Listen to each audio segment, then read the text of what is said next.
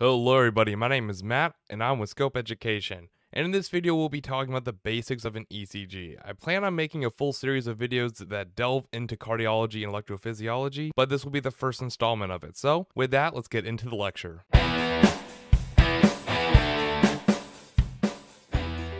So what is an ECG? An ECG is a graphical representation of the electrical activity in our heart, or as I call it, the squiggles on a piece of paper, which makes it seem super intelligent, right? We use electrodes to connect the ECG monitor to the patient, and these electrodes pick up electrical activity and cause a positive, negative, or no deflection on the ECG paper. The part that is baseline is called our isoelectric line. The heart is very unique in that it has automaticity, which in simple terms is it has the intrinsic ability to spontaneously depolarize itself. In a normal heart, there are a few pacemaker cells. The first one we're going to go into is the sinoatrial node, or the SA node. On its own, without any sympathetic or parasympathetic factors, it can cause beats from around 60 to 80 beats per minute. This node is at the top of the right atrium and is where electrical activity originates. To depolarize the left atrium, there's a pathway that branches off of the SA node and heads past the septum to the left atrium. This is called the Bachmann's bundle. To further depolarize the right atrium, the electrical impulses head down the internodal pathways to the second pacemaker node, which is called our atrioventricular node, or AV node. This is the middle point between the atria and the ventricles. This is an important structure because it has a slight delay in it, which allows the atria to depolarize and dump blood into the ventricles more efficiently. The AV node also acts as a gatekeeper, so it will only allow a certain number of impulses down at a time, which is important in our patients with atrial fibrillation, where there are about 400 to 600 impulses a minute being produced in the atria. It helps cancel some of these out to prevent the heart from going into a deadly rhythm called ventricular fibrillation. From the AV node, the impulse goes into the bundle of His, which is in the septum. The impulse then goes down the bundle branches.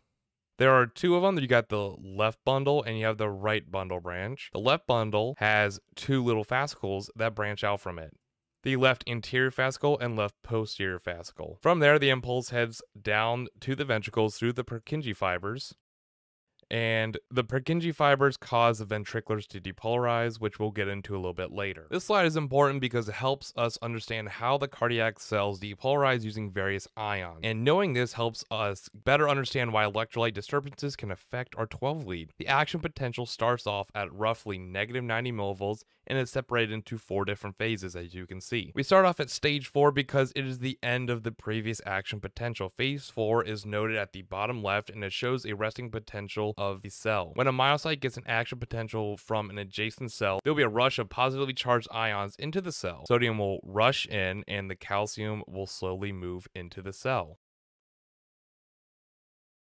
These positive charges cause a massive change in the positive to negative charges in the cell, and the cell becomes positive. This is shown as phase 0, which is depolarization of the cell. At phase 1, the sodium channels close, which stops the positive ions from entering. Phase 2 is the plateau phase, and is shown by the horizontal line on the graph. Potassium, which is positively charged, exits the cell and calcium enters at a rate that keeps the charge relatively constant. At phase 3, the calcium channels close and potassium dumps out of the cell and sodium slowly enters.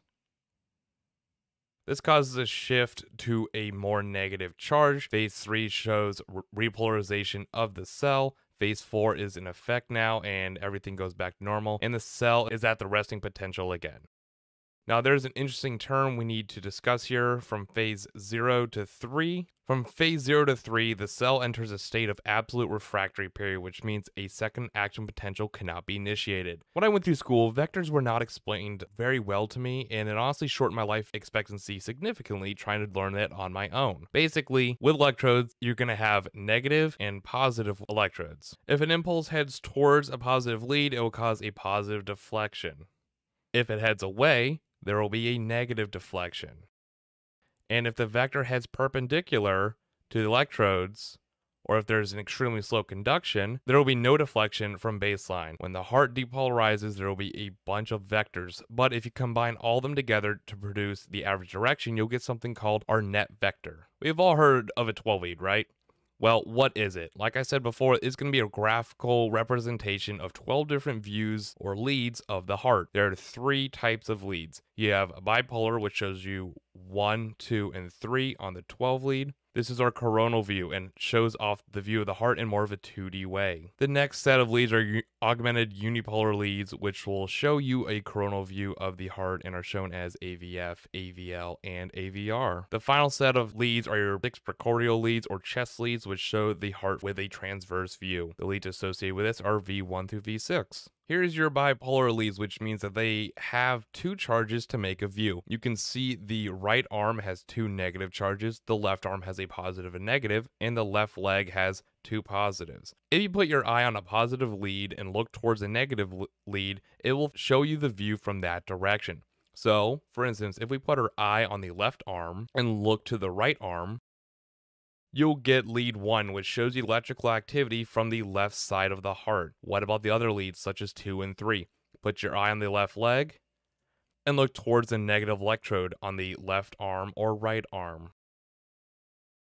You're looking at the heart from the bottom or inferior part, and as you can see, lead 2 and lead 3 both allow you to see the electrical activity coming from the bottom part of your heart. Now that we know about the bipolar vectors, let's look at the augmented vectors, which is your AVR, which means augmented vector right, AVL, which means augmented vector left, and AVF, augmented vector foot. So to find augmented vectors, we need to see that they are located on the corners of our triangle that we made up with our bipolar leads. AVR is going to be in the right corner, AVL is going to be on the left side of the triangle, and AVF is going to be in the bottom or closest to the foot. If we wanted to find the vector for AVR, we need to find the 2 electrodes that put it in the middle, which is going to be the left arm and left leg. Go right down the middle between them and put an arrow from the middle point on the line and go up into the upper right part of the triangle.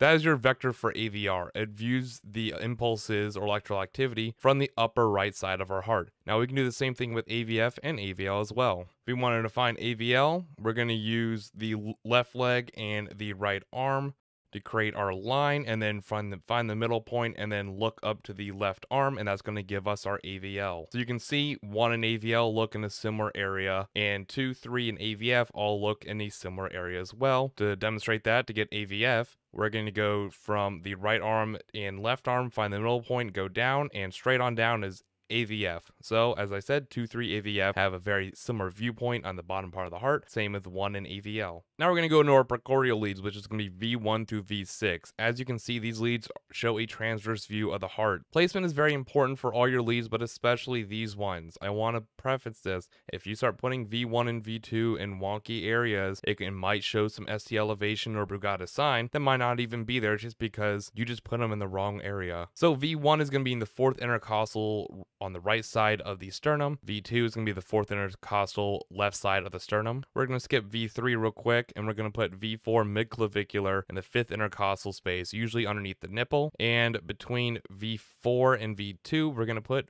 V3. For V5, it's going to be the 5th intercostal space anterior axillary line, and V6 is our 5th intercostal space mid-axillary. Here you can see how all the leads are combined to show various parts of the heart. The lateral leads are 1 AVL, V5, and V6, which we can see the lateral side of the heart. 2, 3 AVS show the inferior part of the heart. AVR sees the base of the heart near the top of the right atrium. V1, V2 show the septum, and V3, V4 show the anterior wall of the heart. Now that we fully understand vectors and our electrodes and what they look at, we need to determine the overall axis of depolarization, which is our cardiac axis. I won't lie, this topic is a bit difficult, but I have some tips. You must remember that if an impulse heads towards a lead, there will be a positive deflection. If it travels away from it, it will cause a negative deflection. You also have to remember the normal conduction pathway through the heart as well, because that's going to be very important. It starts off at the SA node and heads at a downward diagonal path towards the ventricles. A normal axis is between 90 and -30 degrees. We want that impulse to be heading towards the AV node. So to find cardiac axis, we only really care about 2 leads. I'm going to do the simple, easy way to make this easier to understand. We're only going to care about lead 1 and AVF. Using these 2 allows us to determine the axis more accurately. As you can see, if lead 1 is positive, you'll get blue color. If AVF is positive, the vector will be heading straight down. When we combine the 2,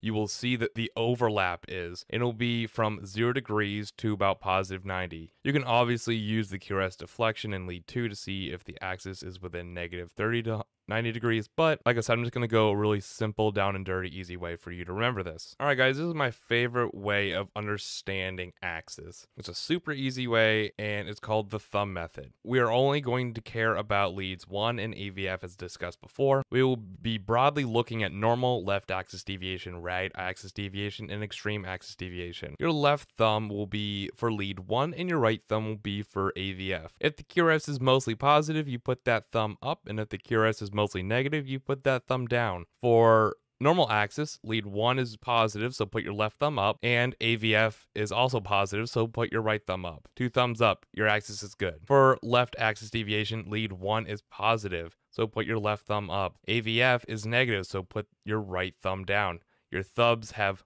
left each other, so left axis deviation. For right axis deviation, look at lead 1, which is going to be negative, so put your left thumb down. AVF is positive, so put your right thumb up. Thumbs are heading right towards each other, so right axis deviation. For extreme axis deviation, lead 1 is down and AVF is down. Your patient's going down, down, down, having a really bad day. See? That's my simple, easy way for you guys to remember this. You might look like an absolute moron on scene with your thumbs going up and down, but guess what? Who cares? As long as you understand it, that's all that matters at the end of the day. Now we're going to do a little skills test, so let's look over here at lead 1. Lead 1 is QRS is down, so we got our left thumb down. AVF is going up. Our thumbs are heading right towards each other, so right axis deviation. And what about this one? Let's look at 1 and AVF. Both of them are up. Guess what? That's a normal cardiac axis. Congratulations, you passed that test. Now that's all, folks. I hope you guys enjoyed listening to this lecture. If you enjoyed this video, leave a like, subscribe, or don't. This isn't dictatorship. I'm not your mother. You don't have to do what I say. Once again, my name is Matt, and I hope you guys have a wonderful day. And let me know if you want more videos about this in the future.